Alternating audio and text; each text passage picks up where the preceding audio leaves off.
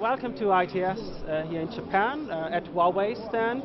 Huawei is here at the ITS to present the latest achievements on technology to help transport companies in the transport sector to achieve their goals in improving of efficiency of their transport networks. Here at Huawei stand, we actually provide a number of technologies which showcase how our customers benefit today already from applying these technologies in their certain fields of expertise.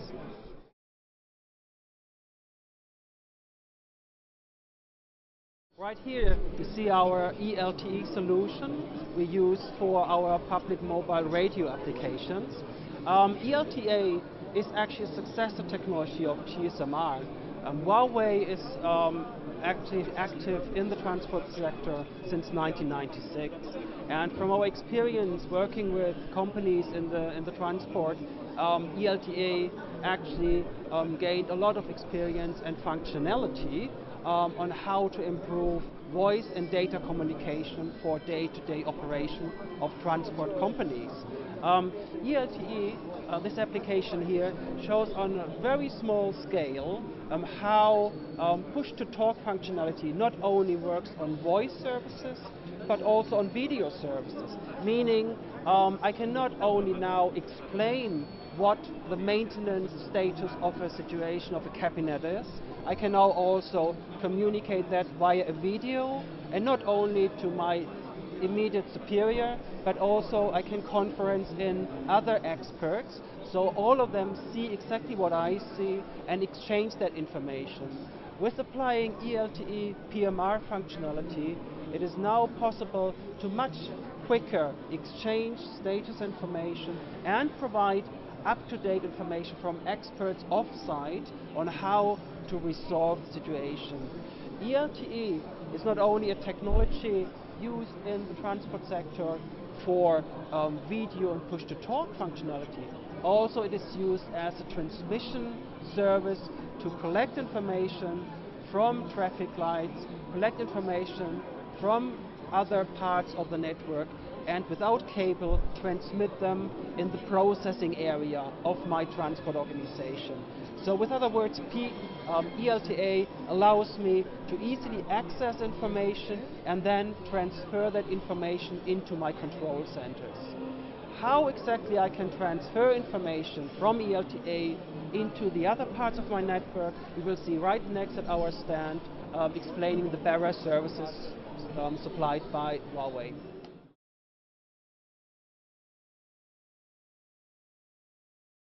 Right here at our Intelligent Transport Bearers Network area, we actually see how Huawei equipment is being used to transport information from local sites along a road, or local sites at the traffic light, or even at train stations or other parts of the public transport system. How are these information being collected and then transmitted to a core network for further processing?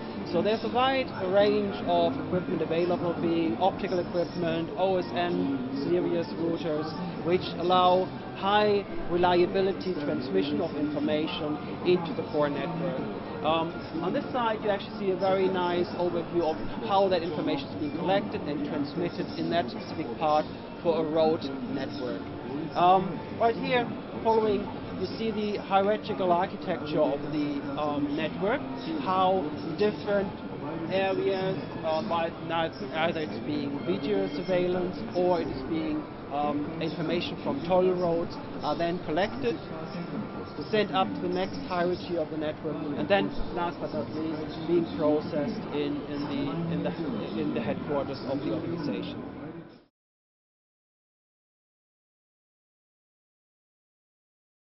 Right now we are here at our transport big data area of the Huawei stand.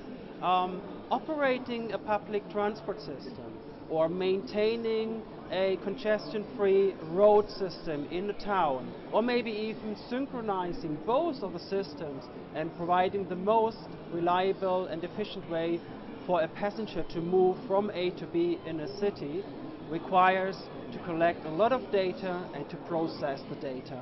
And this is why we are at the big data application here. We are talking about collecting video surveillance situations, measuring the amount of cars moving from A to B and the speed, as well as synchronizing the traffic lights or the stops on the public transport system. That requires to store data and to process the data very efficiently. In general, we see actually different types of data. Some of them are classified as valuable information, some of them are just volume data like video surveillance data. Velocity and variety information are to be considered something like for special events in the city or special improvements with regards to the speed of the transport system. So all of the different types of information also require different ways of processing and accessing them. And for this, we provide a big data solution which allows the operator of public transport or of a road network to do exactly this. If I may move on to the next presentation here, this is actually giving a view of our Fusion Cube. Fusion Cube is a very clever converged server storage module which brings the two different things into one box, allowing the customer to really benefit from a single simple element to access the different types of information. The Fusion Cube has the advantage that because of its one-box structure, the processing and the transmission of data between the server and the access and the storage modules are very efficient and short because everything is in one box. But on top of that, because the Fusion box is actually also a managing box, an OEM box for accessing virtual machines, I now suddenly have the ability to migrate different legacy systems, different technologies which have not been defined to work together. I have them all in one box and can bring information collected by these systems together, store them in one box, and on top of them now put the information together and create new information, intelligent solutions out of that. The Fusion box is exactly the way to help the customer to put these different technologies together and to keep them and maintaining them in a simple way.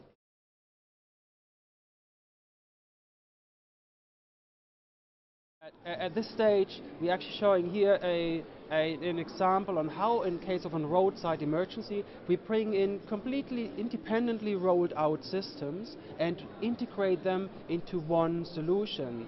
The example given here is that we actually go CCTV information, we have information coming from the LTE system and information coming from satellite or 3G systems. They're being now broadcasted into kind of an emergency room, a present, a decision-taking room. So a typical emergency situation, look into a smart city, you have a situation you want to manage and you want to pull all the information you have from different independent sources together into one room, and you want to have access at this time, at this moment, of all the different devices for this room. And the example we're giving here is actually showing the CCTV, which could be somewhere at the roadside, and at the same time we take our very basic telepresence solution, which you have in normal back office situations where you do telepresence from one side to the other. We put these two things together and suddenly you have officers talking in telepresence to each other, and you connect video surveillance and public mobile radio voice communication together into one thing. And this has been shown here on our site.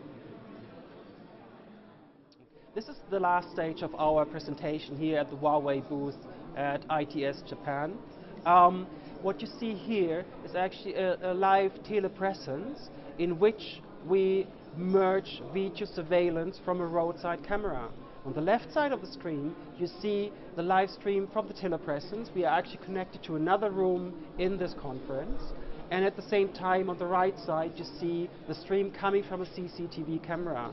The typical example here is you got a roadside emergency, you got an emergency situation in a town, and you want to pull into a control center all different types of information you have about that situation and bring your experts together so they can decide about the same data and see all the same data and decide what's the best counteraction to resolve the situation.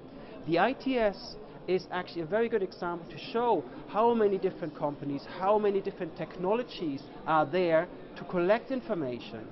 But even more importantly is to have a company aside which brings that technology together, merges all of these different things together into one location, and making the data accessible to another tool to help you to operate and to be most efficient with your public transport or roadside emergencies.